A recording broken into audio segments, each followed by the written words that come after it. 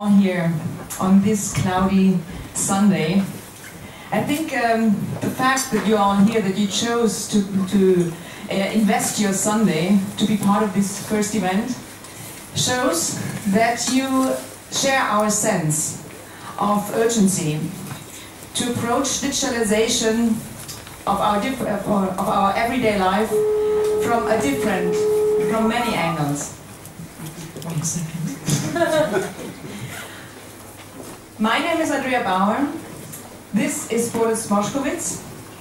We are the initiator of D.DAY. And as most of you know, Boris and I or are spending our professional lives in the technology and media industry for quite a while. We're dedicated to drive digital strategies and businesses forward. But we felt that we missed something around the discourse of digitalization. Especially in a post-Snowden world, we think we need to look more into the profound impact of the digital revolution into our very fabric of society. And this is why we invited every one of you from all these different backgrounds to be part of this special setting, exclusive setting, to foster this discourse. And today we talk about mass surveillance, digital mass surveillance. And why did we choose this title, Changing Narrative from Hacking to Storytelling? Because we think that with the disclosures of Edward Snowden, it is important that the understanding of the nature of the internet is crucial to everyone. And how do we reach everyone? For this we need new stories, new narratives. Narratives that show us the real nature of surveillance and its effects on us, on our social interactions. And for this we invited today two key figures, two key protagonists to share with us their insights and experience within a panel discussion and a subsequent Q&A. To introduce them, I would love to hand over to Boris. Hi, welcome everyone. I'm sure many of you have Angela Richter and Jacob Appelbaum before. To us, they're the perfect match to illustrate what we call from hacking to storytelling.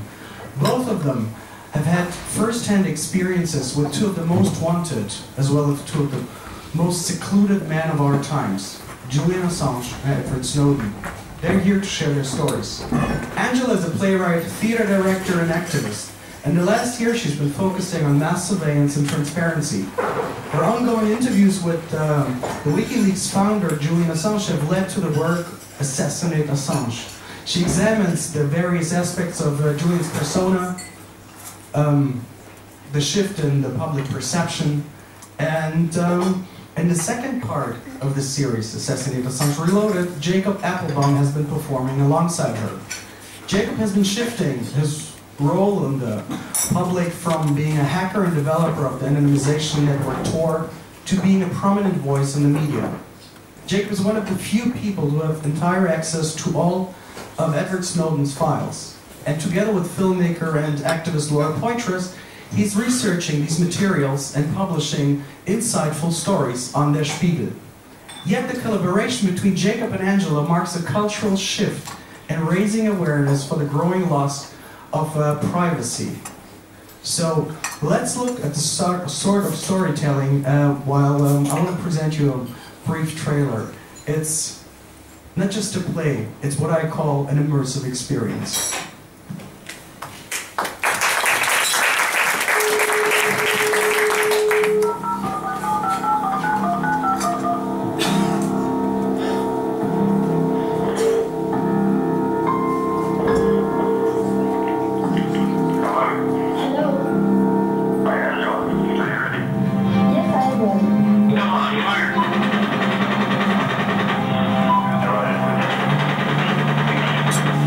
Thank you.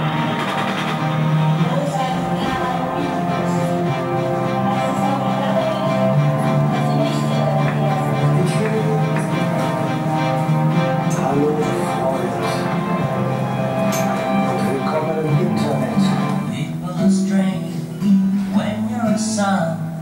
Faces look ugly when you're alone.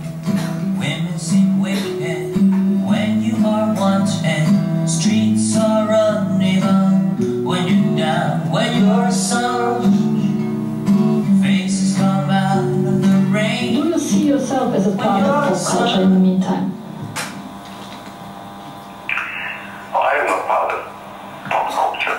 There is a symbol that people have labeled with my name that is part of pop culture. That is important. Well, thank you. Please welcome Angela Richter and Jacob Appelbaum to the stage.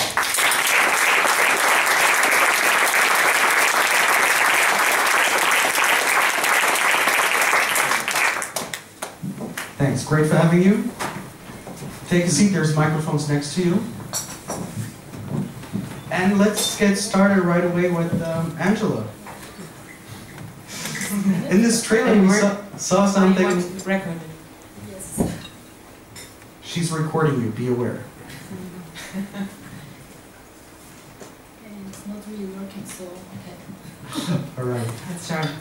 In the trailer, there was a phrase that struck me. Die Zukunft gehört den Nerds. The future belongs to the nerds. Do you really believe that the hackers and the nerds are the new avant-garde? Well, of course, this is a very provocative sentence, especially in the context of art and theater where I come from, because we have a long tradition of being the avant-garde in a way that art always could influence society. And I feel that, of course, it's a little bit a radical statement and also meant to be provocative a bit, but I think it is true, even more than I'd like it to be, maybe, as we see that the things that somebody like Julian Assange did or Snowden made a very fast paradigm shift. And you cannot even watch as fast as things happen, you know. So I think, yes, I said that. It's nearly 2 years ago when I put that statement on stage, and at that point I couldn't even know what will happen in the meantime. So yes. Wow. So, and Jacob, I mean, you started out as what we call hacker, hacktivist, focusing on encrypting, but now you work with the Angela on Plays, with the Laura on videos. You published as a journalist in the Spiegel. Why did you choose those, let's say, more artistic ways to express yourself?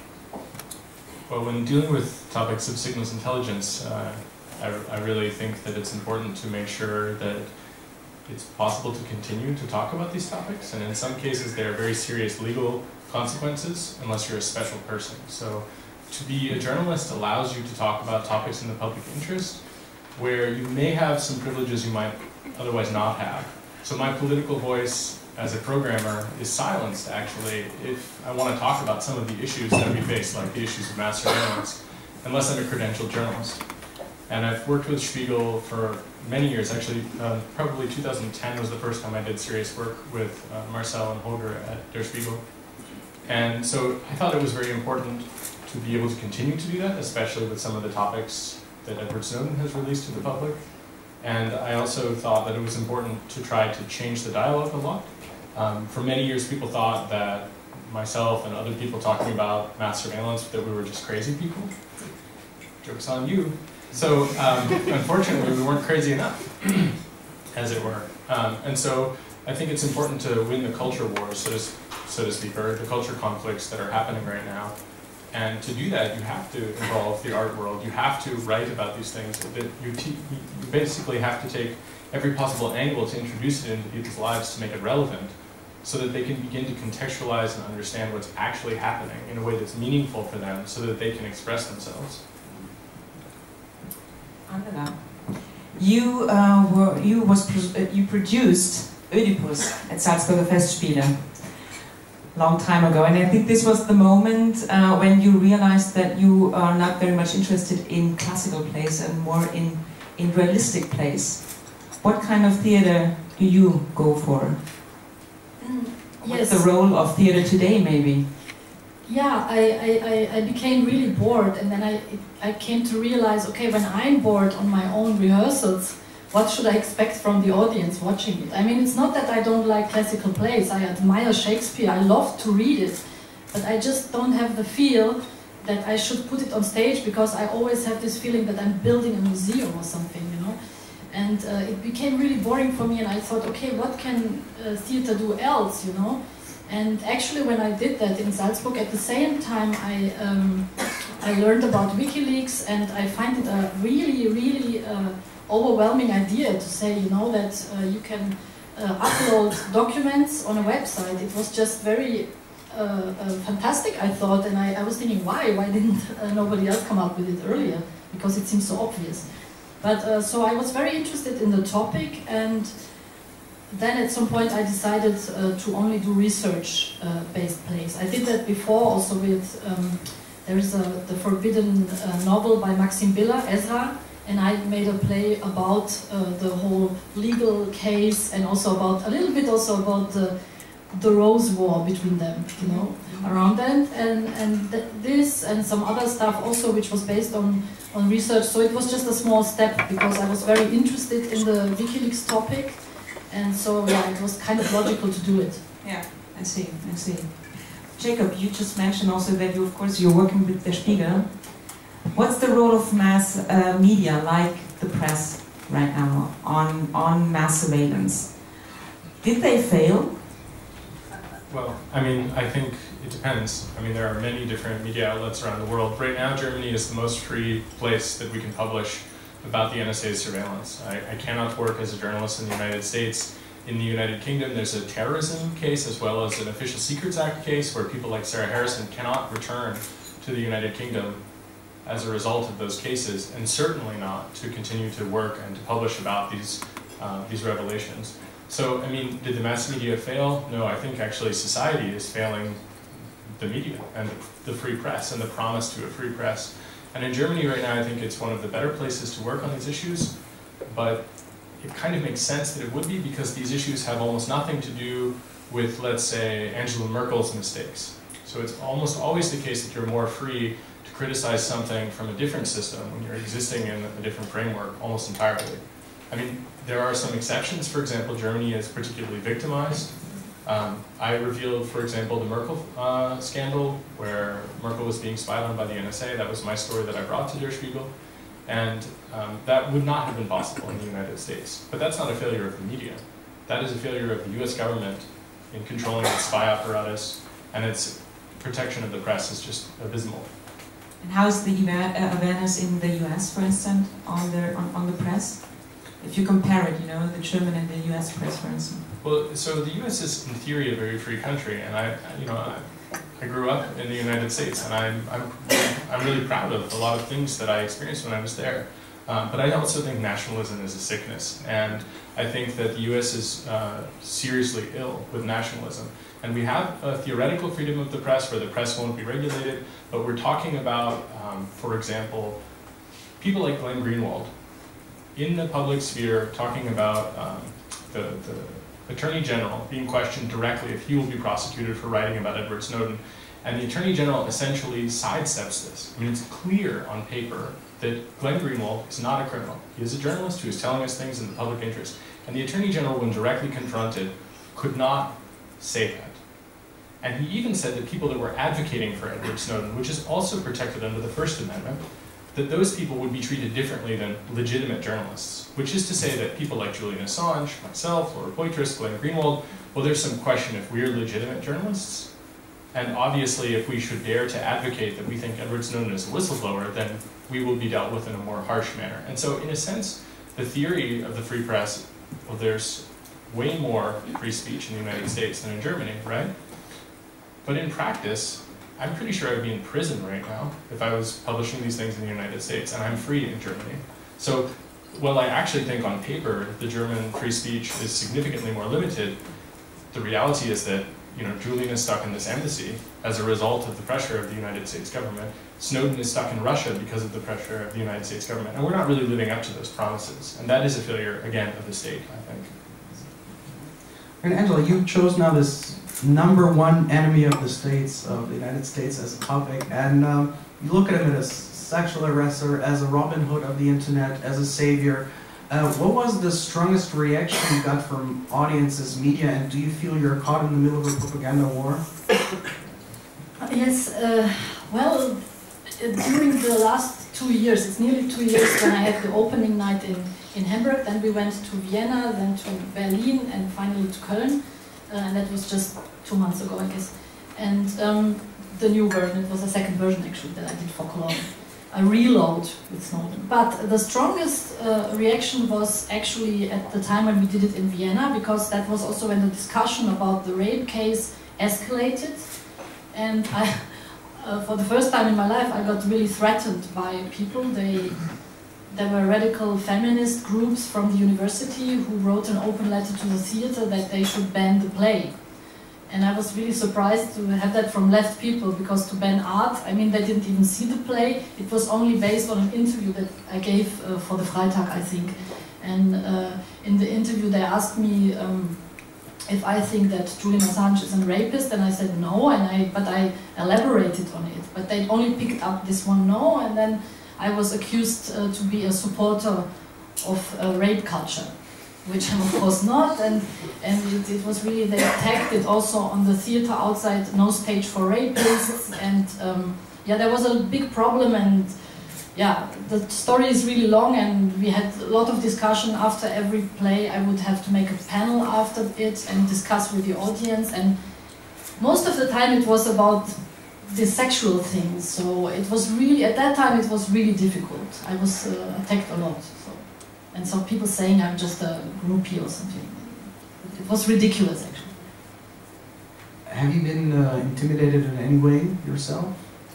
Well, a little bit, also because people sent some threatening emails to the theater, and yeah, I never experienced that before, and I thought, okay, it's art, you know, people, you can see it, you can be against it, you can criticize it, but this aggressive reaction, I was intimidated a bit, but of course, I did it anyway, you know, so. And it would have been ridiculous for a theater in Austria to forbid a play, you know, it's just, you know, it's other times, right? Right. I think, yeah, as you say, probably the gossip part was extremely, the feedback regarding gossip was probably bigger than expected, or probably also not.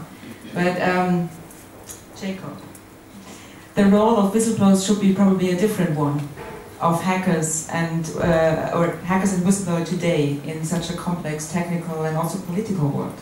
So how would you describe them, the real role of whistleblowers today? Well, I think, you know, the notion of whistleblowing is, I mean, there isn't a word in German as I understand it for whistleblowing, which is kind of strange. You guys have a different word for everything, so why not that? Get on that, linguists. But, I mean, it seems to me like the role of a whistleblower is actually the role of showing us the internal workings, the transparency that is missing from some of these structures.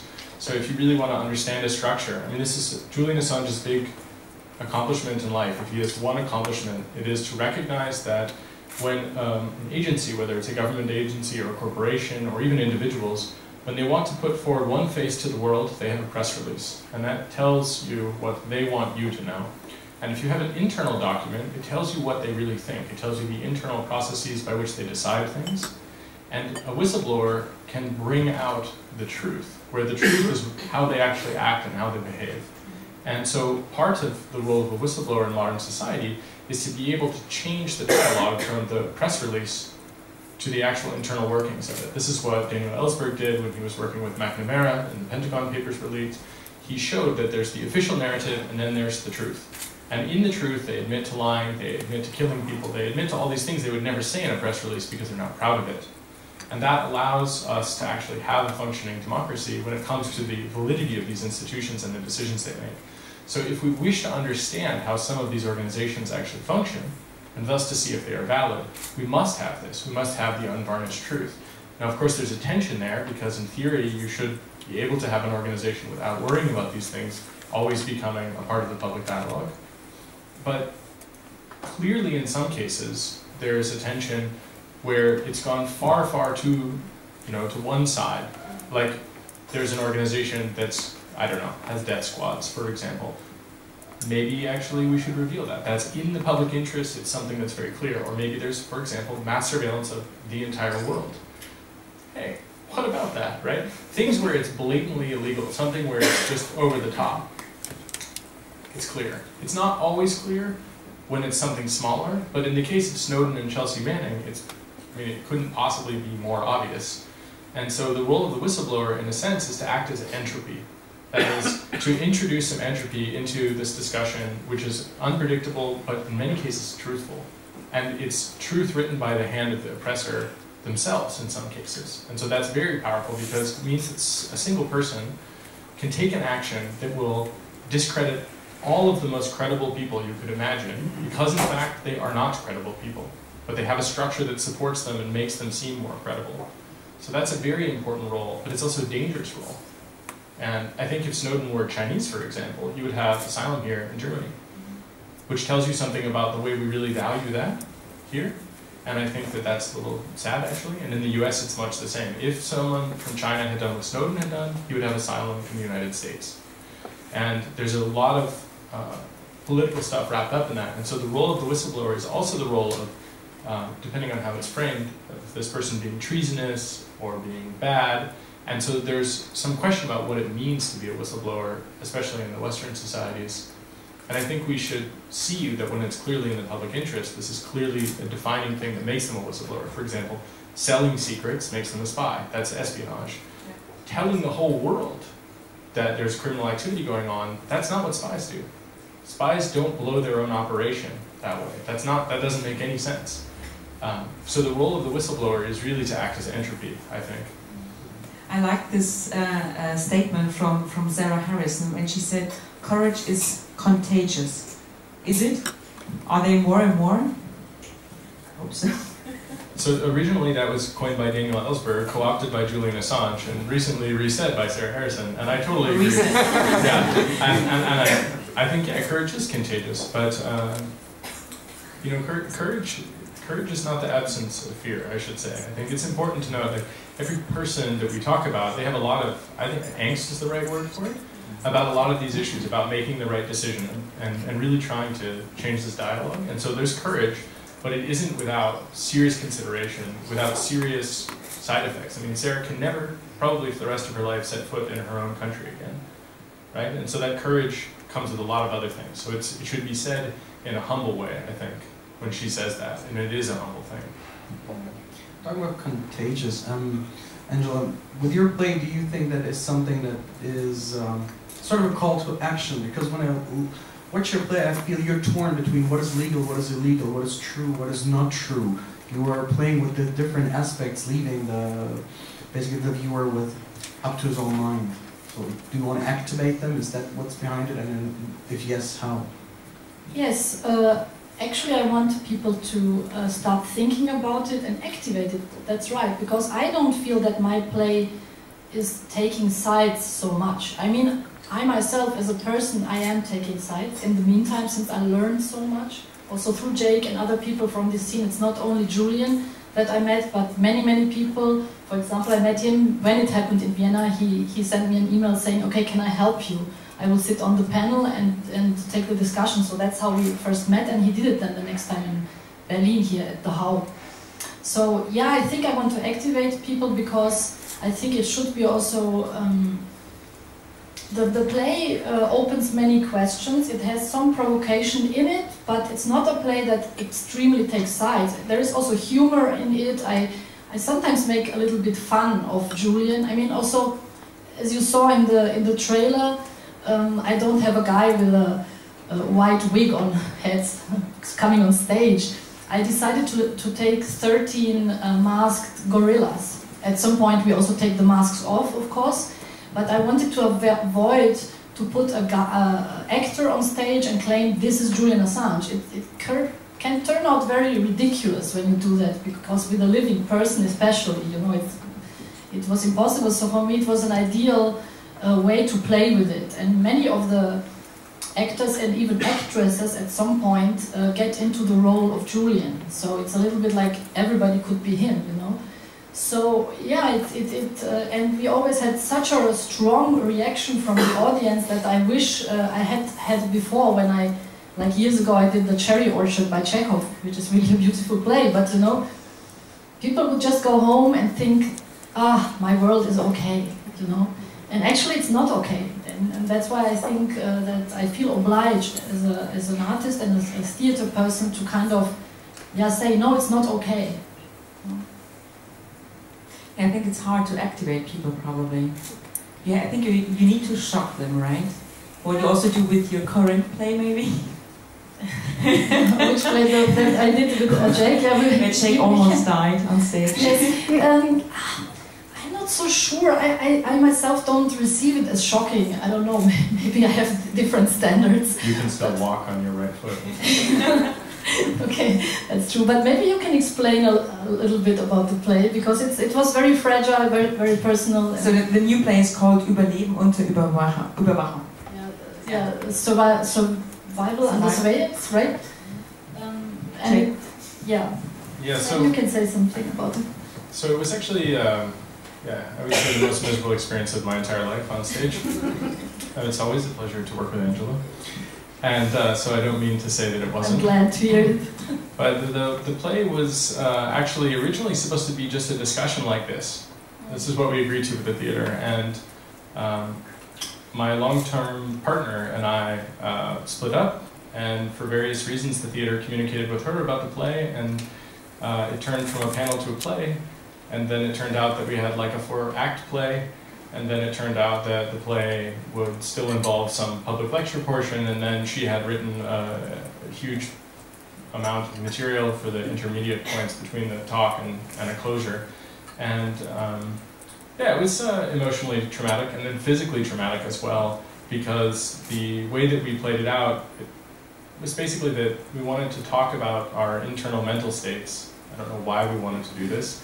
Originally, we just wanted to talk about mass surveillance, and then it turned into this situation where we were sort of purging the things we had lived through in our relationship, actually. And so it was extremely emotionally draining, and we hired some real security guards to sort of reenact some of the experiences we've had, like me being disappeared.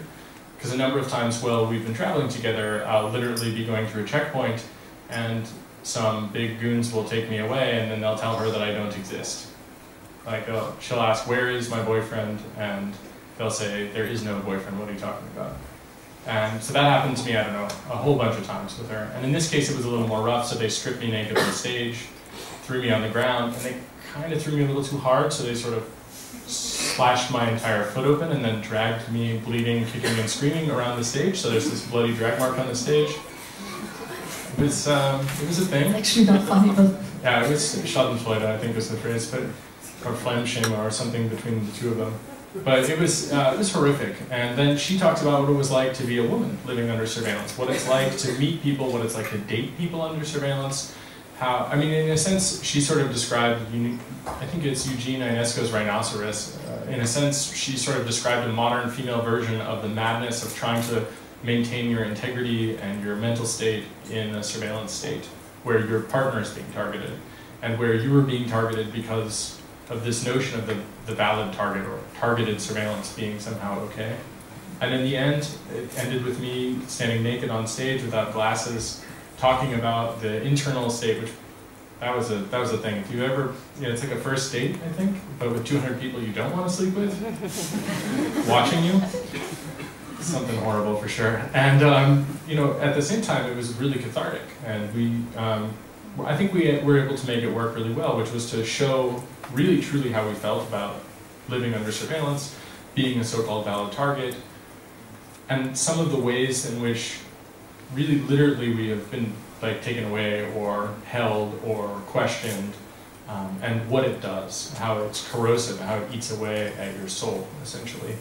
And in the end of the play, I was grabbed again. This time I was already naked, so they didn't strip my clothes, but they dragged me again and threw me outside of the theater, which was very funny for the people standing outside of the theater, because all of a sudden there's this strange naked guy. And then the lights go off, everyone starts to applaud, and the lights go back on. And then for security reasons, everyone who wanted to applaud us and thank us for the play, they were immediately removed from the theater for security reasons. So what we wanted to do was to show them the emotional state and how they had an emotional desire, And then we wanted to deny them that arbitrarily and capriciously. And so they were really angry, actually. Yes, they were angry because they didn't believe that they have to leave. So many of them just said like, no, we refuse to go. So there was basically a guy from the theater for 15 minutes fighting with the audience because they insisted on the applause. But we wouldn't give it to them. So it was, that might have been the most provocative moment, I think, to break with the rule, to say, no, we will not get you to have this, to get relief, because it was very intense and it was not that private. I think this, you are a very good example of how the private becomes political. And that's why because usually I never do so fragile, very personal stuff on stage.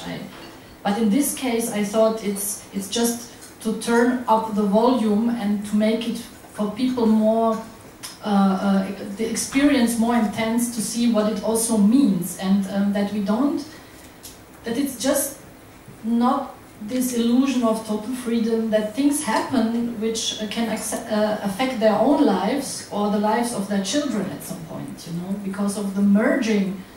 What I found most shocking about this whole surveillance revelation is how the military, the intelligence services and states are forming or merging into this weird transnational thing that I don't still have a name for, but it's very threatening, and I don't have the feeling that anybody of our politicians really has control over that thing, because it's just like a weird dynamic which is covering nearly the whole world, and I don't have the feeling that it's really controllable, not even for Obama himself. So yeah, that's why I think we need to turn up the volume, and that's what we did with this performance, I think. Yeah, and it was really intensely personal for Allegra, who's my long-term partner. She, I think, was able to drive home some of the things that are corrosive in particular, such as she woke up in the middle of the night with two men watching her sleep with night vision goggles. In her bed, she was naked, she looks up, there's a guy looking at her with night vision goggles, like something out of Silence of the Lambs. And so, naturally in that case, you would pick up the phone and call the police, unless it's the state that's doing that to you, which is exactly the case. So when she did call the police the next day, they laughed at her and refused to take a police report. And it took 3 times, and eventually getting the ACLU involved, the American Civil Liberties Union. It was only then that the police would take it seriously. So part of this play was to talk about how this is the last outlet for her to be able to deal with these things, because all of the normal channels were either silenced or without any real purpose. And that, I think, was very cathartic for her. It was very cathartic for all of us to be able to do this together, but it was also very traumatizing to relive all of these things. And then I haven't actually been able to walk correctly since this happened last Saturday, because they actually hurt me so badly on stage. They like ripped my tendon partially, and yeah, my blood was everywhere. It was very German art world. It sounds very painful, scary, and unbelievable at the same time. And taking into consideration what Angela just said, the global level that is adding to it, do you feel that there's any country out there that is not repressive, not restrictive, and you as a person of interest, is there anywhere where you do feel safe? Well, I mean, all states have problems, they're states. So I tend to think that, you know, every place is what you make it. And right now I feel relatively okay in Germany, but I don't really see a lot of countries that don't have intelligence services. I mean, Iceland is an example of a country that doesn't, but it has plenty of other problems. Like Julian once pointed out that it has 100% literacy because it's xenophobic and racist, and basically only letting white people that are well educated. So I mean, it depends on what you, I don't totally agree with him about that, but it depends on what you look at as a state and how you see it. I have certain privileges that are afforded to me. If I was a Muslim living on Oranienburger Platz, I would probably not feel so great about Germany, for example. So every place is different, but for the Secret Service stuff, I mean, the US is totally off the rails. It's really unbelievable. And Germany is too, to some extent, because the US Secret Service has great influence over the BND and the Verfassungsschutz. And yeah, I mean, you know, even some of the great countries that are, you know, in theory changing this, like Ecuador or Iceland, I think, you know, they have problems too. No place is perfect. And so what we should really be trying to do is to talk about what we'd like to see out of these states and trying to make them better and to change them. And in Germany, there's a parliamentary investigation that will happen about the spying, which I think can make a big difference, and Germany can play a big role in choosing a different paradigm. So hopefully that will happen.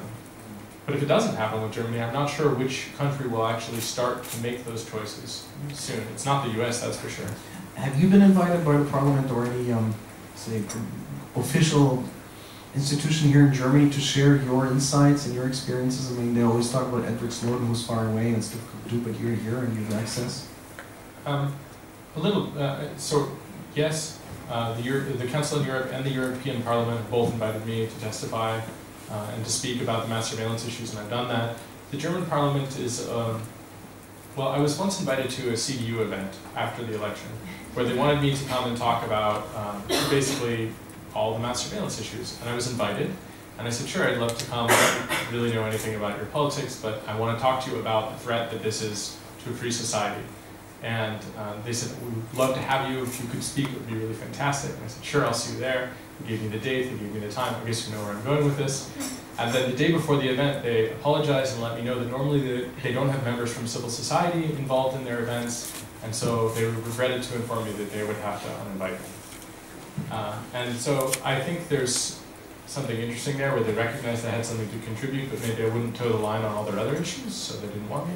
But Strobel's office, he's really fantastic, and he's asked me to explain some of the technical issues, and I explained what we've written about in Der Spiegel, basically in really bad broken German, and he's very thankful about that, and he, sort of told me that if something comes up where I should need some help, that I should ask.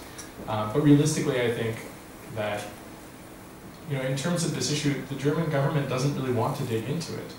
I mean, for example, if you read the work by John Goetz, he's a really fantastic journalist here in Germany at NDR and Süddeutsche Zeitung.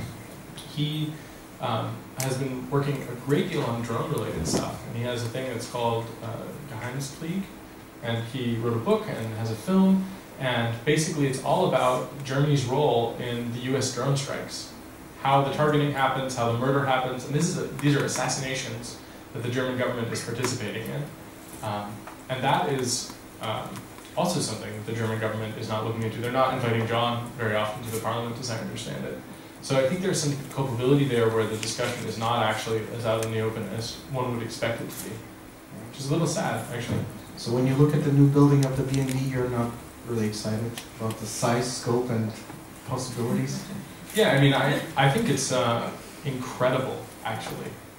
It's incredible to me that the BND is getting a new building and how large it is. It's actually unbelievable. I mean, secret services undermine I think, fundamentally the notion of transparent, open, democratic processes. These things happen in secret. They amass huge amounts of data that they use, and they use them for things that are not at all consistent with what we would consider reasonable in society. They use them for blackmail, for economic espionage, for assassinations. When we build buildings for people like that, we are supporting those kinds of activities, economically, literally, and politically. And that to me is terrifying. I literally just can't even believe that Germany is continuing down that path after 2 dictatorships. I mean, it's like crazy. And people will bring up this notion of open societies and their enemies. So you have to play this game to have an open society. You have to have some of these sort of sin eaters, where they're there to do the dirty deeds that the rest of society doesn't need to do, which is essentially making a commitment to anti-democratic ideals to maintain a supposed democracy. And I think that's really a dangerous paradigm. I think, for example, if you look at Norway and Breivik, when this guy went out and murdered huge numbers of Norwegian people, they did not do what the United States did after 9/11. They did not destroy their society to save it. Instead, they really went down the path of punishing one person using their specific laws that they already had, and they put this guy in jail, and sure, they won't bring those people back. But all the vengeance in the world that we see after September 11th won't bring those people back either. But the difference is that the US now, and I think Germany has a little bit of this as well, celebrates the deaths of people now. Like when we assassinated Osama bin Laden, as an example, and we did assassinate Osama bin Laden, I might add, when that happened, there were people in the United States that were dancing in the streets. When September 11th happened more than 10 years ago, the thing that was the most horrifying to me and to most Americans was that people were dancing in the streets in support of some innocent people or guilty people dying. And we have made that shift. And I think that when we choose secret services, we make a similar shift, which is away from the basic Grundgesetz, the basic constitutional values of our societies. And it is, in a sense, our society is changing and not for the better. As you say, right now these buildings, these intelligent buildings, are in the middle of the cities. They're not hiding away. They're like BND or the NSA. What is democracy then? Is it an empty ritual? It's a question to both of you. I'm not sure if it's an empty ritual. Well, one might think that being very pessimistic in a way, because I don't have the feeling there's much to choose, you know. But what I find very frightening is how big these organizations became. Yeah, it's when I did the reload of Assassinate Assange, and that was just after Snowden happened. I met Julian and we talked about that, and he had a very interesting analogy. He said that the surveillance system and the intelligence agencies are, he compared it to a liver which becomes too big in a body, because your liver is supposed to detox and help you live. And like, yeah, to a certain degree, every state needs intelligence, right? Because, well, for obvious reasons, you know. States. It would be, yes, states. It would be naive to say, okay, let's abandon it, you know. But at a certain point, when you get liver cancer, it gets just too big. It takes too much energy and also money, actually, because all this has to be paid, and it's getting way out of proportion, you know. So it's a little bit like it is killing the system that it lives in. So at a certain moment it can collapse. And then even he said to me, and this is the optimistic version. The pessimistic is that it doesn't collapse and it just goes on and on and on. So, you know, I find that very, very frightening, actually, to see that. Yeah. What do you think about it? Well, I think the autoimmune disorder analogy is a good one, but I'll give you a very concrete example of why I'm disgusted by the intelligence services. First of all, there's this notion that they're valid and that we need them. Fuck that, we don't need them. That's a total lie. Some intelligence services have very specific jobs which we do need. For example, stopping people from smuggling atomic weapons, we all agree that that should be done. There's no question that that should not happen. But it doesn't need to be done in secret, and it doesn't need to be the case that we destroy our fundamental liberties to make that job happen. So there are specific tasks which are great, yes, but that has nothing to do with being done by an intelligence service. There are lots of things that can be done in different ways. And the example of why I think it's so scary is one which I don't usually tell the story very often, but I think it's worth elucidating what democracy really is. Some people approached me that said that they were with the Canadian security establishment. So they're basically the NSA or the BND of Canada.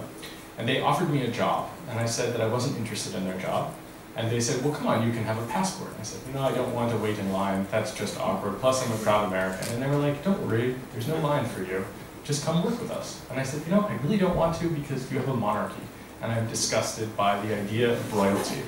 And they said, come on, the Queen has no power. And I said, well, you know, I don't want to prop up your monarchy regardless if it has power. I'm an American, and being born in America, I'm disgusted by hereditary power, and I have no interest in that. I like the idea of being able to vote for a leader. I like to be able to have a representative democracy. I said, well, how do you think Stephen Harper makes decisions as the Prime Minister of Canada? And I said, well, I think what you're going to tell me is that you put some choices on this table, and then he picks whatever you would be okay with. And they said, yeah, exactly. That's right. We put 3 choices down in front of him, and he gets to choose between any 3, and there's no wrong choice. That's democracy, kid. And I said, wow, that's incredible. I want to work to destroy your world, because you are against everything that I have been raised to believe about free societies. You are subverting the fundamental trust that has been given to you. And they said, well, how about it? Don't you want to join? The NSA signs up on every single one of our hires. So don't worry, no one will be upset with you in America if you join the Canadian version of the NSA. They said something slightly different. And I said, yeah, gosh, this is like, you can't say no to this question, right? Because I keep saying no, and you won't let me say no. And he's like, just, you know, sleep on it, think about it. You should really consider it. you want to change the world? This is your chance to change the world, kid. And I was with someone else, and he said, yeah, let's do it. Come on, let's join up. And I looked at him and I said, you know, I wanted to tell you about imperialism, and we're not near these people, and I want to talk to you about how fucked up this is. And my friend said, well, I don't know, I really think we should do it. And I said, absolutely not. Let's not do that. Let's leave before we can't leave. And so we left, and we talked about imperialism. We talked about how it was that his country came to exist, how it was that these kinds of things created the world that he was from. He's from Lebanon. And the problems that he has, and how non-democratic actions drastically affect the world. In fact, how the Middle East is carved up right now comes from these non-democratic actions. And that, to me, suggests that the democracy in Canada, according to these spies, is a charade. And it suggests that some people know it's a charade and they're proud of it and they use it as a recruiting tool. So your mileage may vary here in Germany, but my guess is that since you haven't cleaned house with the Verfassungsschutz and the NSU scandal, that to me says that you probably have a similar problem. Sounds very much like a structural problem. And looked up the structure of the NSA, found out it's divided in departments and subdivisions, and there's a subdivision customer relations, and you wonder who's the customer, and then you realize the customer is the White House or the FBI. So is it maybe that these organizations create their own structures, their own logic, and that we have to fight them? So I think it's very important to be careful about how you frame this, because I don't view myself as having a war with the United States or fighting anything. Rather, I view myself as trying to, with journalism, tell the truth about what is actually happening. And in some cases, there are people that wish the truth to not come out. They didn't want people to know that the NSA was spying on Merkel, for example. That to them was important to hide. And I think that there are injustices, and for example, the drone murders, that is a function of the structure. I think when you, for example, have the keys to the kingdom, you start to use them. When you have the ability to kill people without having a jury, without having a judge involved, I mean, the idea of having the death penalty is so barbaric, it's very strange, but in the US, we have the death penalty in a lot of places. And so the idea that they have that, naturally they go 2 steps further. And I think that is a structural thing, and I think this injustice is in fact an emergent phenomenon of the structure and the organization itself. So by having an intelligence agency, you're sure that you'll have people that behave as if they're in a Jean Le Carre novel. You'll have people that for sure think that they're above the law, and in fact, they are. And that's, in fact, the lesson is that they are able to do these things. They are living the modern Jean Le Carre novel, and they're proud of it. And that's a social cost, which I'm hoping that with Angela and with other people, we can change the social cost. So every time you find out someone's in the BND, cross legs movement, ladies, gentlemen, don't sleep with them, right? Raise the social cost for being a criminal spy so high that they quit their jobs and go do something that is more respectable. Very good. So you heard him. Jacob, you were one of the first people who got insights to the documents from Edward Snowden regarding the NSA. Could you describe the techniques kind of on the hardware and on the software level? What was shocking, what you saw? Well, for the most part, I think we live in a world where there's a theory, which is that you communicate with someone else and then that's spied upon. But actually, the world we live in, we have sensors, we have credit cards, we have cars, we have all these electronic systems that they bleed data out onto the internet. There are also intentional communications. What was most interesting is that the NSA, the GCHQ, the BND, the CSE, the DSD, you name it, there's so many of these agencies. What they do is they try to collect absolutely everything, put it into databases, and they remove the agent in some cases from the loop. So they have algorithms that decide if you're a terrorist. This kind of stuff is the most scary to me, because if you look at something like The Lives of Others, there's this quaint guy who walks around and he thinks about it and he writes notes, and sometimes he doesn't write notes because he wants to cover for them because he realizes that one note in one direction might be too much and it's not actually what it would seem. And that guy is completely removed from a lot of these systems. And that is, I would say, the most shocking. So for example, when Jeremy Scahill and Glenn Greenwald wrote about the drone murder stuff in The Intercept, they talked about how what they're actually doing is they're targeting phones. They're targeting the metadata of the people. And if you happen to take my phone that day, and I was in Yemen and I was targeted, you get the drone strike, not me. And only usually after the fact do they actually realize that they've killed an innocent person. Right? This is the reason that we have due process in the West, in theory, right? It's the reason in the US you're supposed to have a trial by jury. And what I found the most shocking is because it is technologically possible for the NSA to help the CIA with these things, to help the BND with these things, they just do it. And because it's done in secret and there's no adversarial process, they just do it thousands of times and get away with it. And so, I mean, we can talk about the planetary surveillance that we all contribute to and that you can't really opt out. You can choose not to make a phone call, but you can't choose not to pay your rent, right? So you're always leaving some data behind. And the most shocking part about that, actually, is that you really can't opt out of it anymore. I mean, I don't have a cell phone, really, but it doesn't matter because every person around me has a cell phone. And this is the Philip K. Dick nightmare world that we're living in, where, in theory, you have to worry about everyone being a spy, but in the Philip K. Dick world, you have to worry about everything being a spy. And that's what these people have done. Like the Internet of Things, then? Yeah, for example, the Internet of Things. Yeah. So do you feel we're in the age of post-privacy, and is there a way back? We're not in the age of post-privacy. That's a rich white people paradigm that I don't understand at all, right? I mean, ask a woman in this room if she has a double consciousness, right? How do I look? How do I look to an attacker on the street? Right? I mean, we don't live in a post-privacy world because we're not in a post-privilege world, but we are living in, I think, something that could be considered post-democratic in some ways, or maybe post-civil liberties, right?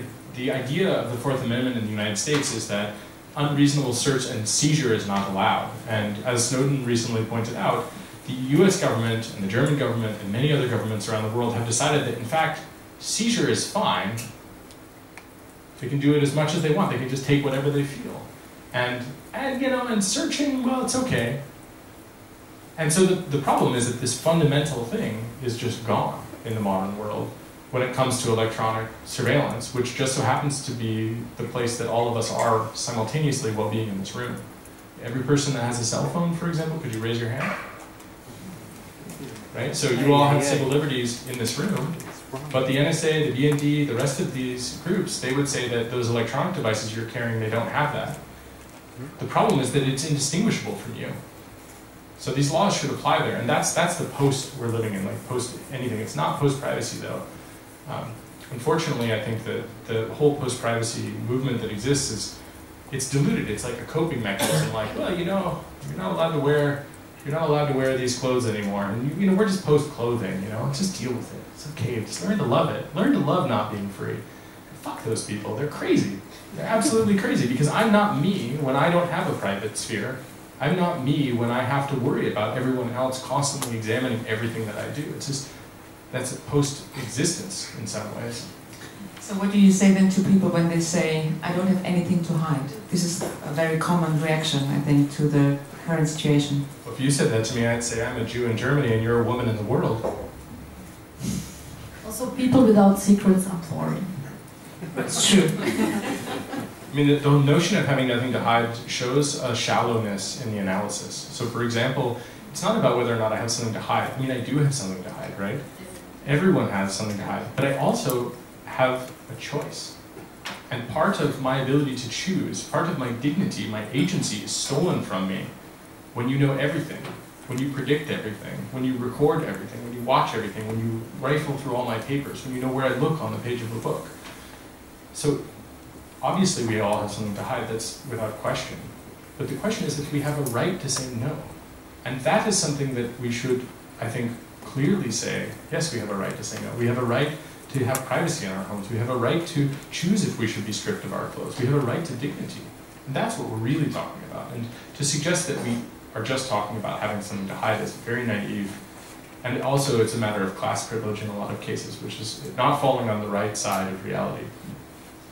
You said in a way we generate the whole time data, and there's people who trade their private data for the convenience of certain apps, and then don't basically give away the rights for this information in many ways, and then you have the big players who grab that information. So how do you feel about these people, and what do you want to tell them? and the producers of such apps? Well, I mean, I refer to Facebook as Stasi book because I think it is the case that you're constantly reporting on your friends all the time. And in many cases, Facebook has special relationships with law enforcement where they'll give up that data. They wouldn't give it to me, but they will give it to the police. They will give it to the police that I don't think are legitimate police, for example. And I think that's wrong. We should build alternatives. But I also think we shouldn't fault people for living in the times that we're living in. What choices do we really have? I mean, it is a privilege that I can exist without a cell phone. And not everyone has that privilege. So we need to build alternative structures, and we need to build alternative communication systems for that. And we should recognize, I think, with things like Facebook, it does not mean people do not care about their privacy. It means that the public sphere where we would meet, like a public square, it has been replaced by an American corporation where people participate in that because there isn't an alternative for them, really. What alternative is there to that? I mean, there's real life, but if you have a social graph that spreads across many cities, or you have family members that used to use the phone, but now they want to send a photo, what alternative do they really have for fulfilling that? And I think that the reason Facebook is successful is because it does meet a need that people have. But that does not mean that people don't have particular values. It just means they haven't yet found a way to express those things in a way that respects those values, actually. And so we should persevere and build a system that does respect our autonomy, that does respect our liberty, that does allow us to share our lives and to connect with people. Angela, how did you change your perspective on privacy, public, and your usage of technology, for instance? Well, it changed a lot. At a certain point, I found myself just censoring myself. When at a certain point, I've just been too often in the Ecuadorian embassy. I think at a certain moment I felt I might be also watched more actively than the rest of the people. And so I find myself, I realized that I censor myself. I just instinctively wouldn't communicate anymore openly with my emails. It was just a feeling like somebody is just, yeah, just the possibility that somebody can read it, you automatically censor yourself.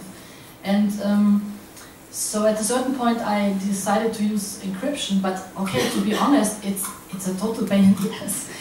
Sorry for saying it like this, because basically also I'm too lazy, you know, because it's still very complicated. So it would be actually great if someone would invent a solution to just make it very easy for people to use it. I mean, I did in Cologne last time when we showed the Snowden and Assange play some weeks ago. We made the first crypto party in a state theater, and it was totally crowded. Many old people came, which the typical bourgeois theater goer, and I was very surprised. We didn't expect that, and they all wanted to know how it goes. I mean, it's not even that complicated or difficult. It's more inconvenient, I'd say, you know. And but still, it was. We were all overwhelmed that it was that there was a need for it, and I was really surprised because the people are aware of it, you know. And for me, it's okay when I really want to exchange information, which I think should stay private. I use encryption, PGP, and also okay, I have some other things going on, but it's not that easy. I mean, I also when I go more and more into this topic, I also read all the stuff about this encryption thing. It was not very easy to get Jacob actually without the phone. I mean, there are a lot of challenges, you know, with if you're not on the grid.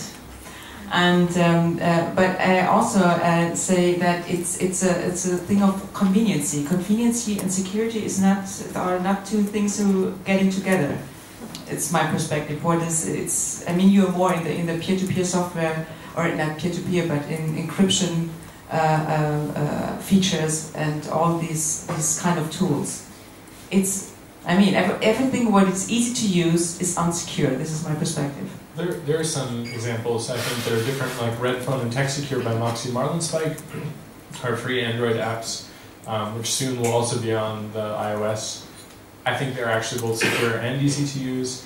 Things like off-the-record messaging and PGP. I think PGP is the least usable, but it's very important anyway. And I tend to agree that it's the user interface, and in fact the fact that people can advertise a thing as being private or secure when actually it's neither of those things is it's a problem, it's confusing. But, I mean, at the same time, part of the issue here is that, imagine an analogy, so I grew up in San Francisco and in the Bay Area in the 80s and the 90s, when everyone was dying from HIV. And so I spent a lot of time in a hair salon that my parents owned. It was a strange story. I'll tell you about the glue factory. But the short version of it is many gay men that worked in this hair salon died from AIDS. And one of the lessons we learned is that if you want to engage in risky behavior, you have to protect yourself. This was the lesson that a lot of people refused to learn because they thought they were exempt from HIV. And so they didn't want to wear condoms, for example. If you're going to engage in risky behavior, you have to protect yourself. But there's also a societal part that is important. For example, raising awareness, building alternatives. And right now, when it comes to communications, we have an epidemic. It's a serious epidemic. And if you happen to be located in Yemen, and you happen to be a Muslim, then it's a terminal illness, eventually. And I think that that is sad, but also true. But we can change that a lot. But it's still an individual choice where we have to have an education about this topic, where we have to raise our consciousness about it. And that's a very difficult thing, where we have to constantly repeat this in public if we know about it. And so there's a war on your privacy. And then to paraphrase Bill Hicks, every time you use encryption and anonymity software, you're winning it. Right? And I think that that's something which we need to make usable. We need to make it very positive. But the state also has to respect your autonomy. Right? Your phone is a tracking device that makes phone calls, that the state can install the state's Trojan on, for example, where they get to take over the core of your life. And they assert that they have the right to do that. Well, what's the difference between them and a criminal organization that takes over your phone?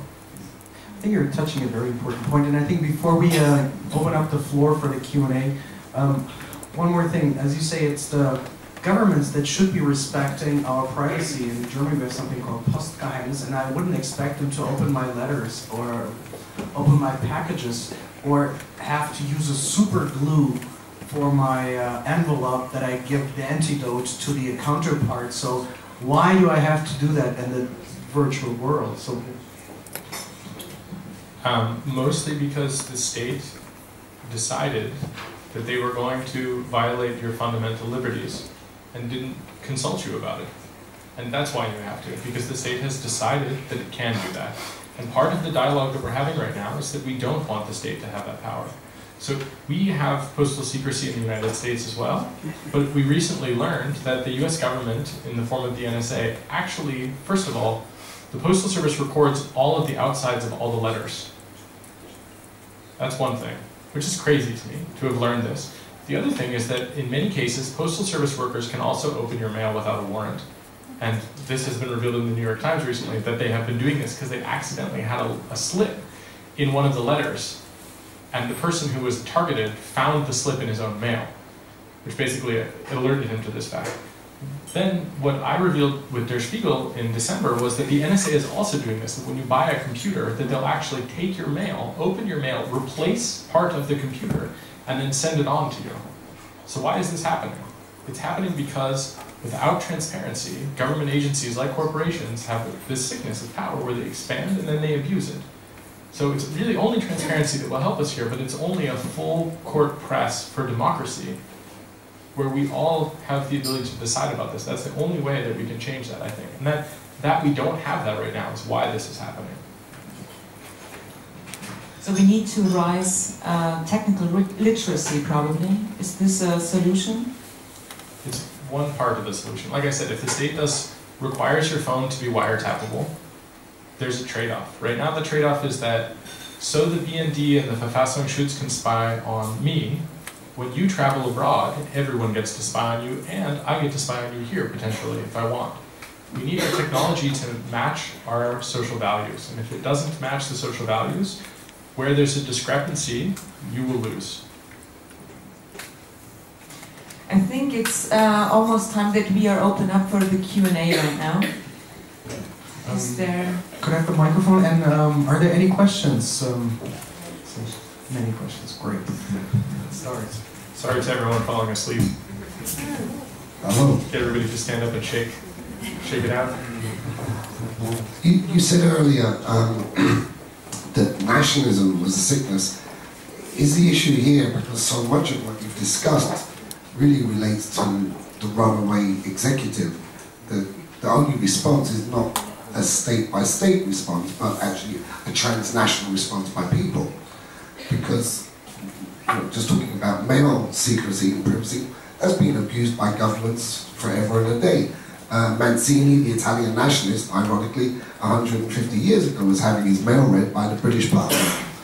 He discovered it when he started to put mustard seeds, I think, in his mail, and discovered they all missed at the other end. So, is there any way to actually deal effectively state on state, individual against the state? That seems to be kind of impossible. And that does reveal democracy as a sham. Surely we should be going one step above that and trying, at least within Europe, perhaps, to create trans-European politics. Would you say that was something that we could look towards or even somehow effect?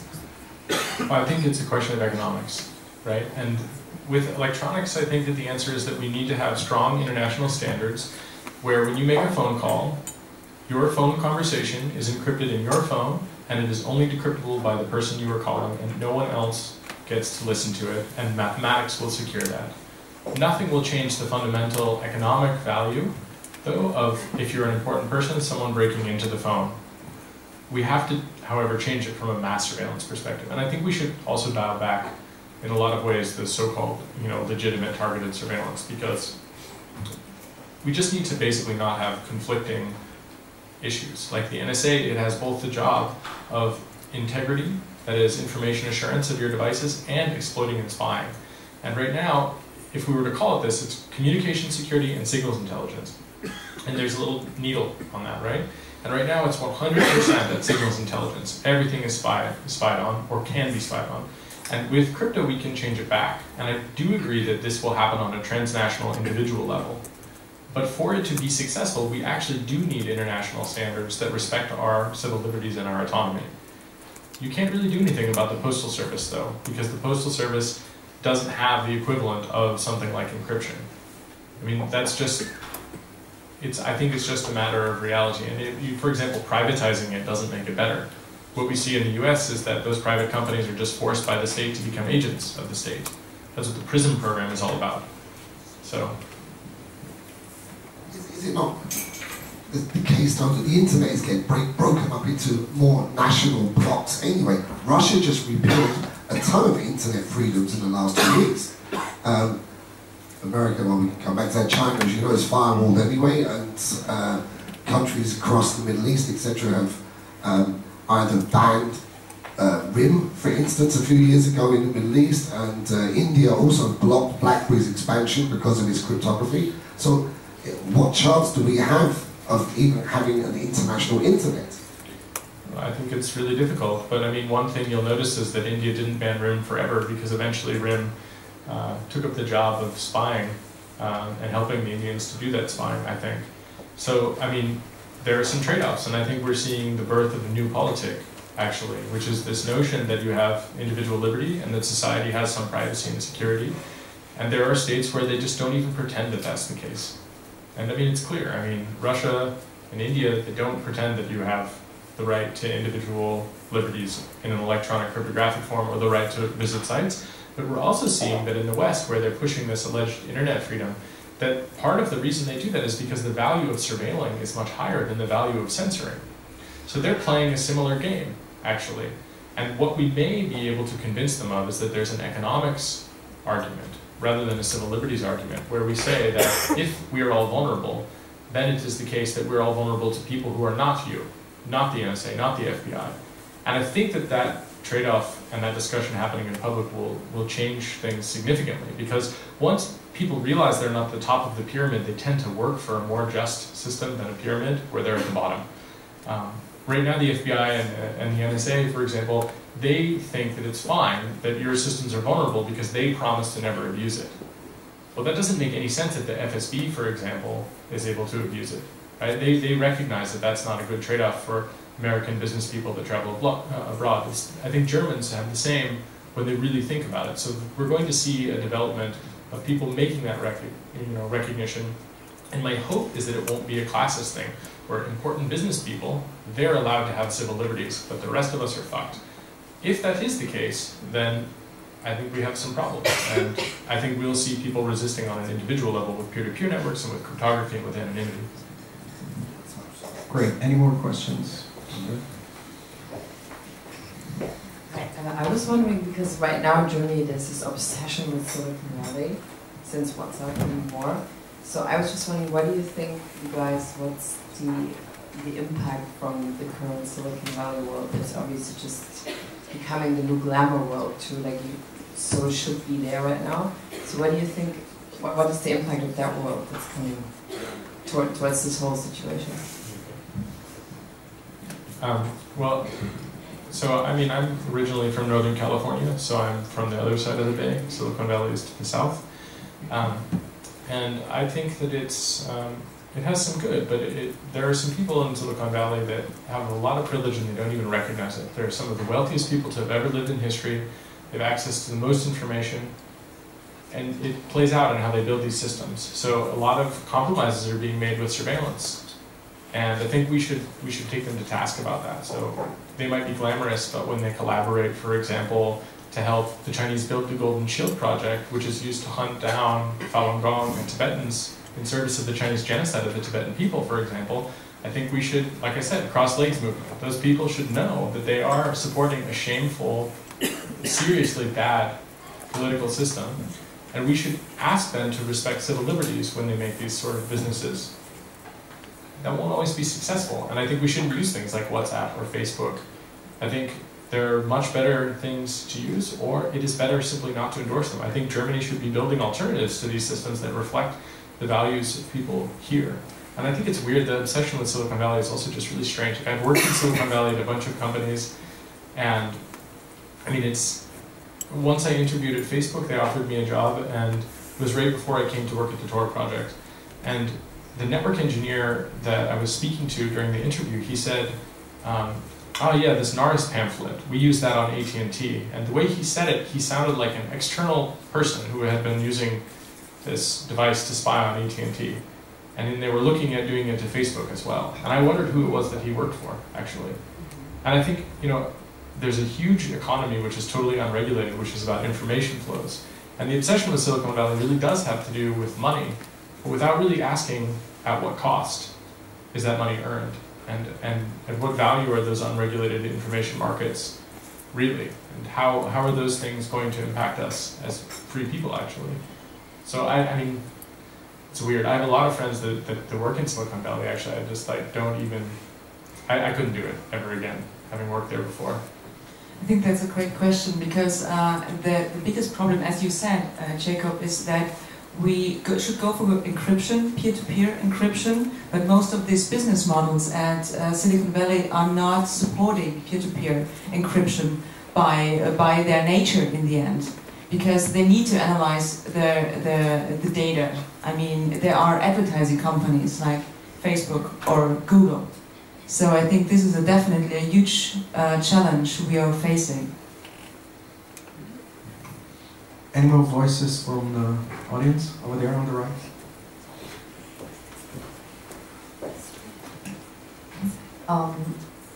Well, I'm a complete idiot when it comes to all those computer stuff. So, but my child is 7 years old, and she's bright. So, where can I bring her to learn about these things so she can make it better? No pressure. I think you should send her to hang out with the Chaos Computer Club here in Germany, which is the oldest hacker club in the world, and the most radical hacker club to ever exist in some sense, but not radical in a bad way, radical in a good way. Examining systems. I mean, the Verfassungsgericht, for example, regularly consults the Chaos Computer Club when they're dealing with technological and societal issues. That to me is incredible. I wish the Supreme Court would call up Noisebridge, say, hey, we're thinking about doing this massively privacy-violating electronic system. What do you think? People that understand this technology. Okay, maybe it's also an idea for Soho House to organize a crypto party. You know? Maybe that would be the next thing. I think the Chaos Computer Club, though, really is a place, and in fact, they have this going to school program the Chaos Computer Club sometimes does. I forget the name of it. Maybe you know, Rob? No. But basically, they send people from the Chaos Computer Club to volunteer to talk to kids at school about computers, how technology works, But then they also talk about how there's no such thing as technology without politics. And they usually bring up Edwin Black's book, IBM and the Holocaust, right? One of the first big data projects in Europe was the Holocaust. I hate to say it, but it's true. And IBM's machines, their punch card machines, had a political component. And the Chaos Computer Club is amazing, particularly because they recognize that. Talk to some of the hacker clubs in the United States about this, and they say that there is no politic. And that's because the status quo is their politics. And the Chaos Computer Club has a much more critical understanding of this, and they really examine it. And they like kids to hang out there. And if you want to immerse your child in this technological world, bring them to the open day at the Chaos Computer Club in Berlin, or take them to Seabase, maybe when they're a little older. But I mean, also, I mean, very few people really understand this technology anyway, and people who do, they understand like one very small silo. So I mean, you should come yourself if you want to. No, but it's not about. There's no stupidity involved, right? I mean, look, I didn't know how to speak a word of German. That's not because I'm an idiot. It's because I didn't take the time to spend, you know, my life learning it, right? You speak English and German. Does that mean I'm an idiot? No. Technology is similar, right? And it is much the same, and you can learn it. And anyone that makes you feel bad about that when you're learning about it is a fucking asshole. You gotta find a new teacher, right? I mean, that's the change. And if you want to, the Chaos Computer Club, I think on Thursdays, on Millienstrasse number 11, is a place where you could come and meet people, and you'll see there's a bunch of people with kids, and they're helping to build the future. So you should come build it too. Yeah, number 11. I think they're also planning a Sendung mit der Maus format, right? The CCC Club, a child's format for TV, which is great. There were some other questions in the.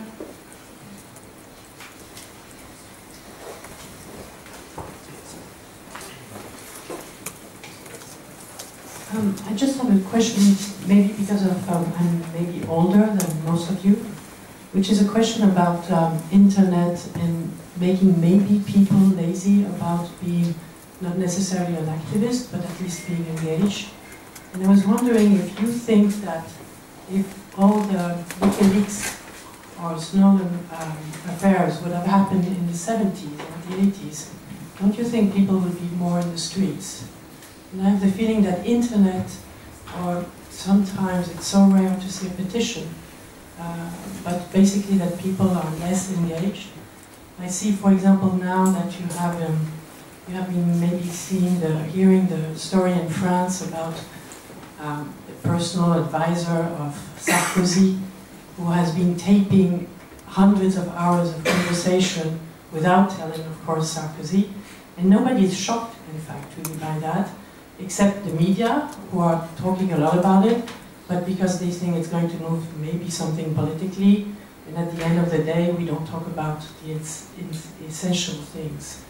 And I'm just wondering if you have the feeling if these Facebook or internet in general haven't been making us more lazy.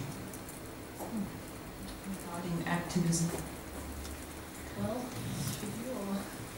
are we just doing clicktivism? I think it's a very difficult question. I cannot answer that thoroughly. I mean, I'm a bad example because actually the knowledge of it and getting involved, first for artistic reasons, but I got sucked into this topic and it's totally repolitized me, I must admit. So, and I do have the feeling that many people are very upset about it. When you talk to them and they hear things, my experience is they get very upset and they are absolutely thinking that something should be done. At the moment, it's difficult to get too many people on the street, but it does happen, and I think at a certain point it will become even more. And also something like Widerstand, when people really get to be aware what it really means, that it's not only about people reading your emails, it's really about the future and the whole cynicism. You know, when I read something like in the Spiegel, like one of the leaks by Snowden, that they have these PowerPoint presentation where they call people who have an iPhone zombies, and they call Steve Jobs the big brother, you know? I mean, this is such cynical attitude that, you know, it makes you really angry. And so I think, yeah, there is this feeling of Unbehagen, I would say in German, yeah, that I think it will become more as time goes by and people have more information. Okay, we can also speak about the role of the mass media. You mentioned it before in this case, and yeah, it's very complicated. But I think that the more we raise the awareness, people actually are interested in it. That's my experience, at least. In 1971, there was a burglary in Media, Pennsylvania, and this is different than when Daniel Ellsberg took the Pentagon Papers as a worker. They knew that the FBI had interesting papers, and so a number of people broke into the Media, Pennsylvania office and leaked those documents, and from that we learned about COINTELPRO, which is the counterintelligence programs, where they were spying on activists, human rights groups, peace marching groups, all sorts of different things, from Quakers to the Black Panthers. At the time, these kinds of things were taking place. This happened with the Pentagon Papers, it happened with the Media Pennsylvania break-in. People were in the street, there was a huge social movement, and I actually think that we have similar things taking place today. We have the modern Daniel Ellsberg, that is Chelsea Manning, that is Edward Snowden. We have this about Bill Binney and Thomas Drake and Jesselyn Radack from the NSA, and the Department of Justice, respectively. And we do have Freiheitsstadt here in Berlin, for example, where thousands of people were in the streets about this topic. But we're also having a different discourse. So in the United States in the 70s, it was a lot about the Vietnam War. The politics today are actually about, they're sort of meta-politics, about expressing your political views. And so there are people that would like to go into the streets, but they know that their going into the streets goes into a database to be used against them later. And what we do also see is that people participate in things electronically that they don't get credit for. So part of the public square is online now. And so when we see people posting on their Facebook about it, does that not mean that they care about it? In fact, does that not mean they care about it more when they understand that that goes on their permanent record? I mean, in a sense, it's more serious, and it's more long-lasting. So I think, you know, we have seen this in the past, and we're seeing the modern version of it again. The sad news is that when the people that burglarized that office of the FBI, they got away with it. Nobody even knew who they were until 2 months ago, when Betty Metzger's book, The Burglary, came out. And there's a film called 1971, which I think is just about to be released, or it has been, I'm not sure. It's a fantastic film, though. I really recommend it. Same is true with Ellsberg. He walked free, right? The president actually ordered for him, Nixon ordered for him to be permanently incapacitated on the steps of the Capitol building. That is, the president ordered him to be killed. He was the first American the president ever did that to, or a president ever did that to. And this time around, we've got a really kind of scary emergence.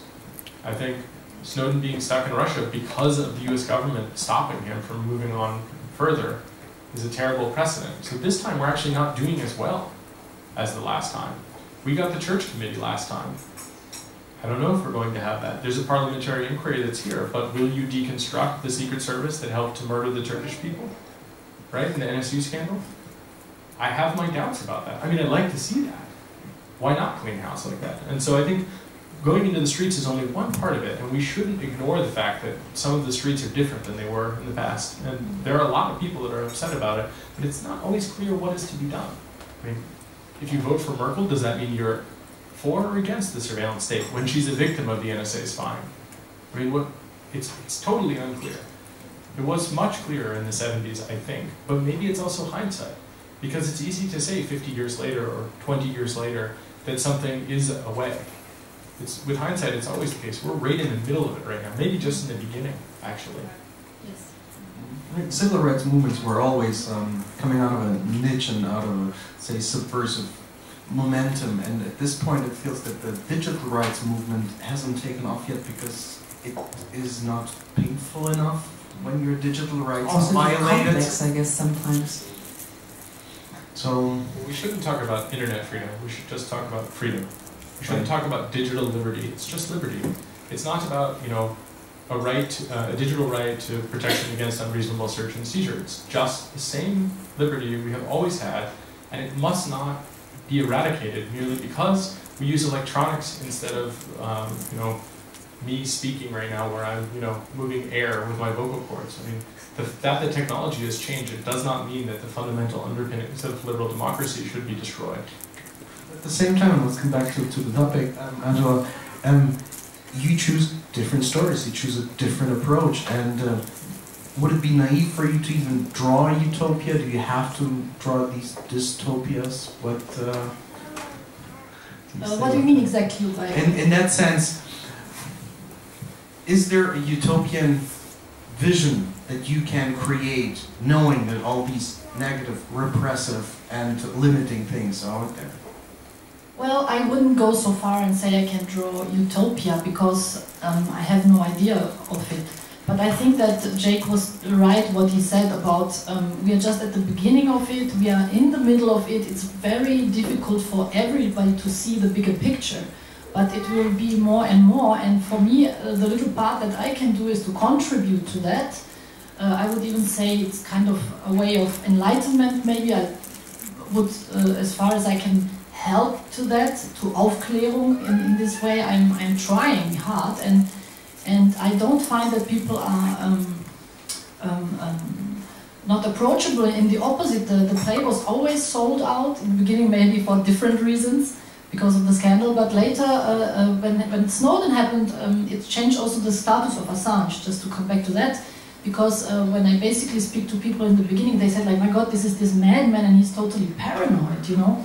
And he was, in the first part of my play, he exactly examines what Snowden has proved since then, you know, and people would say, oh no, that's totally paranoid, and I was even thinking, my God, maybe he's exaggerating, total surveillance.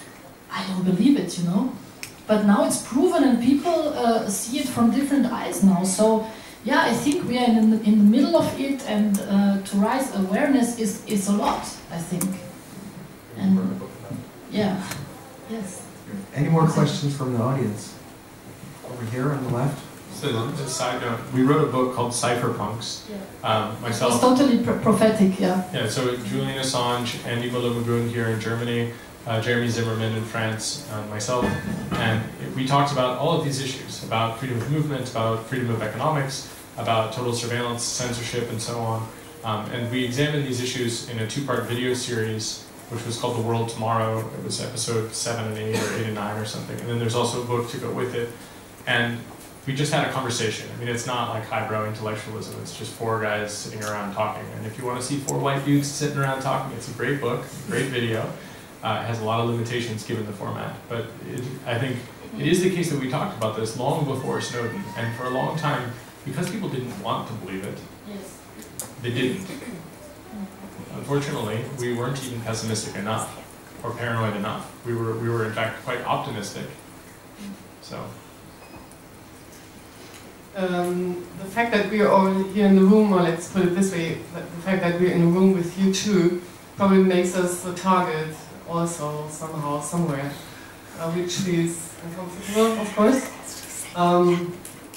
Absolutely not comparable to the type of target that you two are, but still can you encourage us to do even more than just sitting in a room with you two, maybe stand up or go to a Chaos Computer Club or whatever without having too much fear. It's the question of courage and fear again. Well, there is, in fact, a program called Co-Traveler, which is where the NSA looks at cell phones near other people's cell phones to find new targets. So you're exactly right. Angela has a cell phone. Do you have a cell phone? You have a cell phone. So you're now in the social graph together, and sure enough, if you were to meet with Angela more often, you would probably be more interesting. There's like a weight, a metric that's assigned, it seems. And so you're right about that. So what is there to be done about that? And I actually don't have a positive answer for you, right? I mean, the history of previous authoritarian systems is that they collapse under their own weight or they're overthrown. And usually the third answer is less happy. It continues, right? And so I don't think this one will collapse under its own weight because it scales magically. No one in this room has to be an agent of the NSA. The NSA must merely change your telephone's behavior to make you the equivalent of an agent. So how do we cause a system like that that violates our civil liberties to collapse? And I think the answer is that you can't easily. I don't know how you would do that. I don't have an answer about that. And when more oppressive regimes than the NSA, that is unless you're a Yemeni drone victim, when more oppressive enemy has the same idea, when they decide to do that, I'm not really clear on what the answer to that is either. So I don't actually have anything positive to tell you. I think you're fucked, actually. I think we're all fucked. And I think the only positive thing that I can say is that I am a person of Jewish descent that now lives in Berlin because I felt less free in America. As a US citizen, I felt better as a person working as a freelance journalist here in Germany than in my own country. That's weird. But the fact that I can be here as a person of Jewish descent tells me that no matter how bad things get, on a long enough time frame, it's possible to turn it around. But I just don't know what the answer is to turn that around. Some things like crypto, they might help. But fundamentally, I mean, like I said, a full court press. But what happens when the majority of the people around you think the right answer is for you to not have civil liberties? Think the right answer is for you to be a victim of a drone strike? Think the right answer is that people should break into your apartment and plant a bug? I mean, that's the problem with democracy, actually. It's not the full solution in itself. So you've got a perspective, and I hope that you will not let the fear get to you, and you will come up with something that I could never dream of. And hopefully everyone here does that, and hopefully as artists especially, that's expressed in a way that engages other people and helps those people to do the same. And that's what I think that's what we need to do to begin to understand the problem and to begin to explore possible solutions. Yes, and also I'm actually waiting for someone to come up with a startup for male pigeons. It would be a nice idea, you know. Yeah. These guys are quite fit, I mean, maybe. Are there any further questions? So, what's the first step we take when we go home? I have a cell phone here. I have a business that runs with internet, and what do we do as a first step? Because we hear a lot of interesting things here, and I'm also a little bit older than the rest, so I'm not so technically versatile. So what do I do as a first step? Well, if you wanted to, I would encourage you to visit thepiratebay.org and download a copy of Cypherpunks. If you want to, you can also buy the book, but it's the internet, so just download it. I don't make any money from the book anyway, and even if I did, I'd still encourage you to download it. So it's called Cypherpunks. Cypherpunks. If you want to read it, it's interesting, but it will introduce you to some technologies like Tor, which is an anonymity network, off-the-record messaging, which allows you to encrypt your instant messaging traffic, PGP, which allows you to encrypt email. To learn about these issues, I think, is the first step. But another thing is to recognize that when someone gives you the choice of subverting your communication systems and uses fear politics, like the fear of terrorism, the fear of money laundering, the war on drugs or child pornography, you should say, no, I don't want to sabotage my systems. I want to be able to have secure communications. And that is a useful thing to do, but that starts with yourself. So examine your own world. Think about how these things have gone badly for you, like your internet business. If it's possible for your customers to communicate with you where you actually have the same level of privacy as if they walked in to a shop.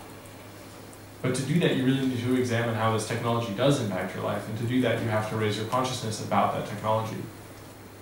I think that that's useful. You can also do stuff like install apps on your cell phone or something like that, but security is really a process. Privacy is a process, liberty is a process, actually, and so you can't just install an app and be done with it. Right? So, but nonetheless, you can install stuff like TechSecure, or Red Phone, or private GSM, or things like along those lines, so that you can start to have some privacy, integrity, and confidentiality in your communications. But there's a lot to be done for your life that I don't know about because I don't know what you're doing. So you have to make that choice yourself, and a big thing would be to raise your consciousness about it, I think. Further questions? Right?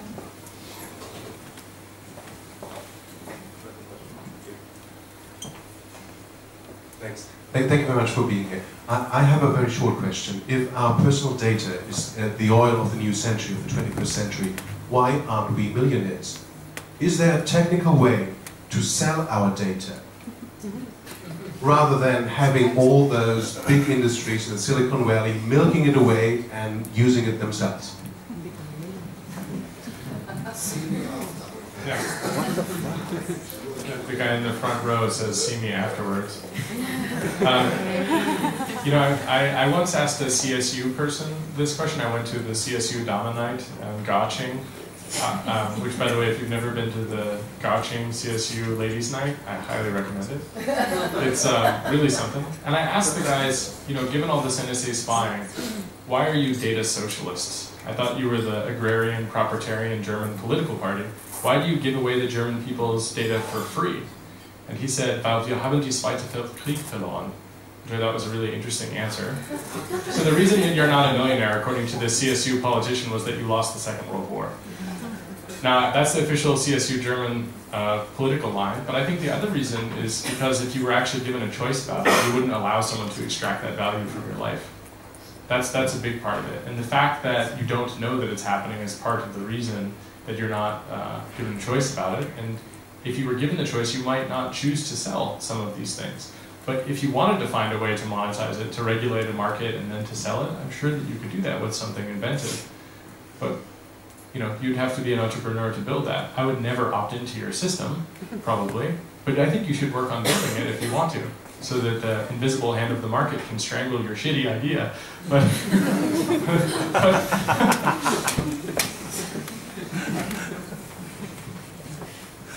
another question, please. Or are we done? I think I would love to have a last question to both of you. Are you still optimistic? Not me again. Yeah.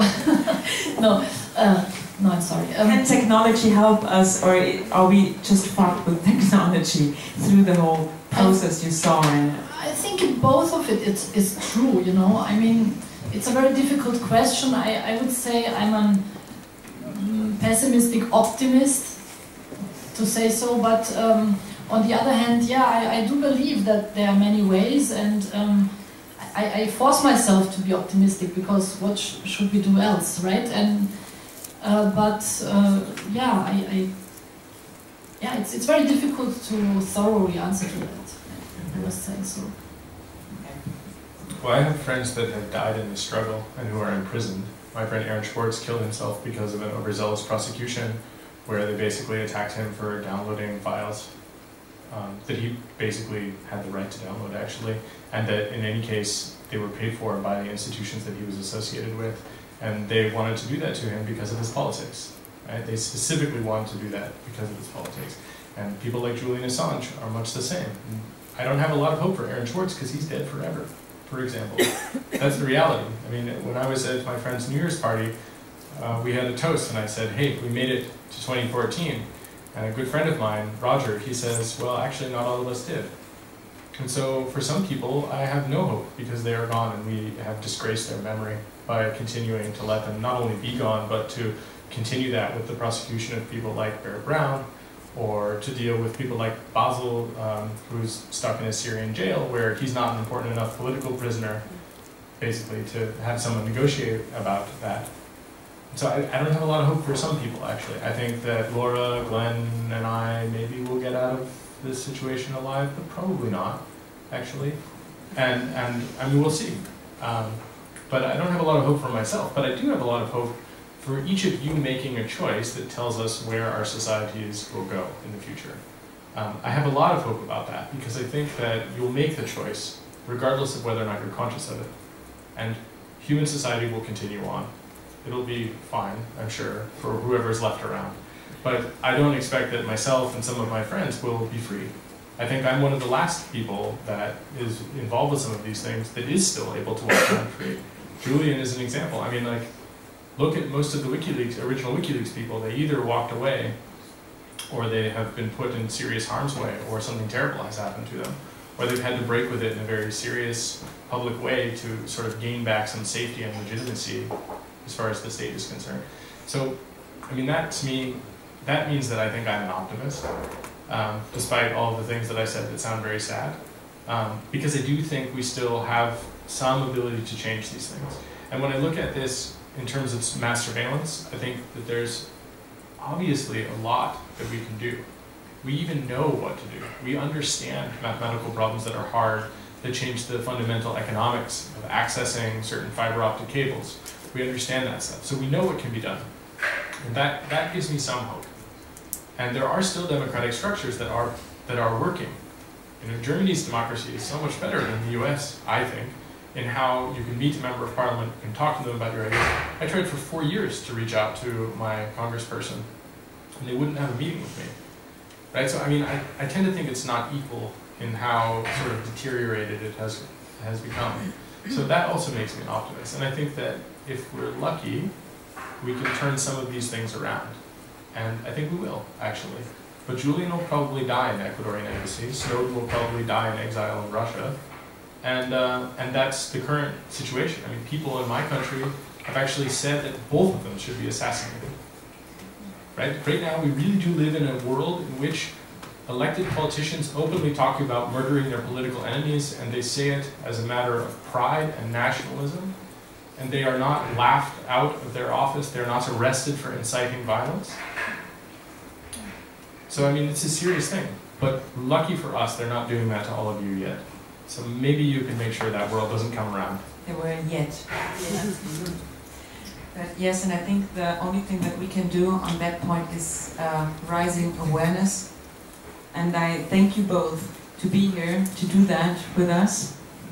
Angela and Jacob, you're welcome. Thanks for coming.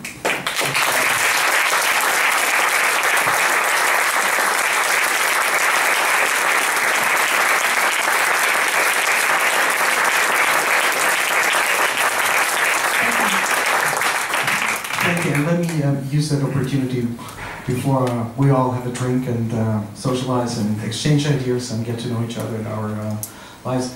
This was the first D.Day event. The next D.Day event will look at the Internet of Things, which, considering today's topic, will be interesting to look into everyday life objects that collect and transmit data and what they do with it. So we look forward to seeing all of you. One thing Edward Snowden said was the worst thing that can happen, that nothing is happening, so we all agree, and we need to do something about that. So again, thank you for being here, sharing with us, and let's all have a drink. Thank you.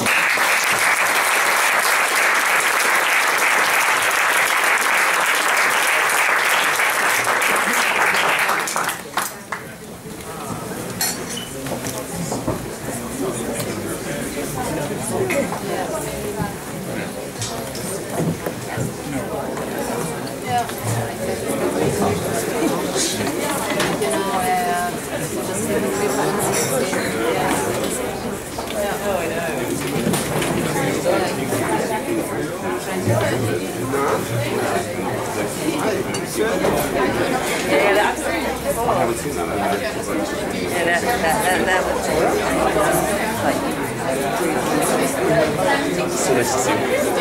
See you soon. Yes, let's get a drink or something. Maybe.